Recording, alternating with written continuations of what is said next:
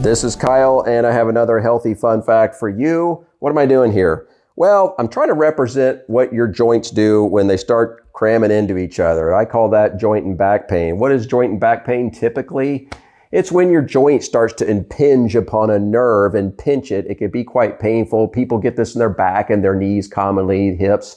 I know. I've experienced it in my knees, my hip, all throughout my back, my neck, caused me migraine headaches, my shoulders, and all this kind of stuff. Well, what was going on?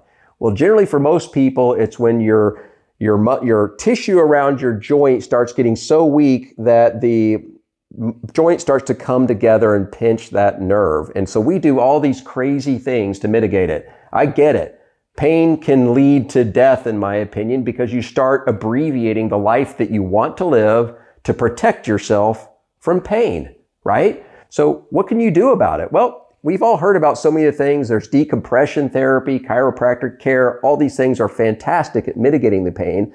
But for me, when I did these types of things, the pain would always come back. Why? Because the surrounding tissue around my joints had become weak, and it gets weaker and weaker as we protect ourselves more and more from the pain.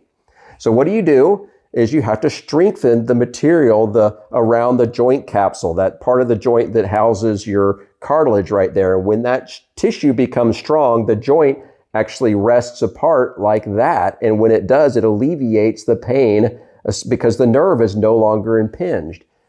I was shocked by OSTEOSTRONG and the effects that it had on me and my own joint and back pain. I knew that it was going to do something for increasing my bone strength. I knew after listening to Dr. Jaquish that it was going to help with my physical strength, but I didn't believe that it was going to help with my joint and back pain. I've been plagued with it for decades.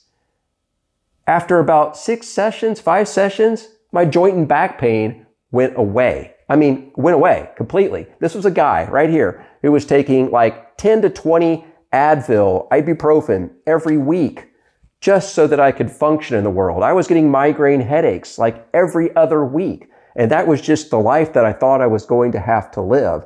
I remember when I would take plane rides across the country that I would have to sit on an aisle seat or business class because if I didn't, I would get claustrophobic and I would end up with a headache.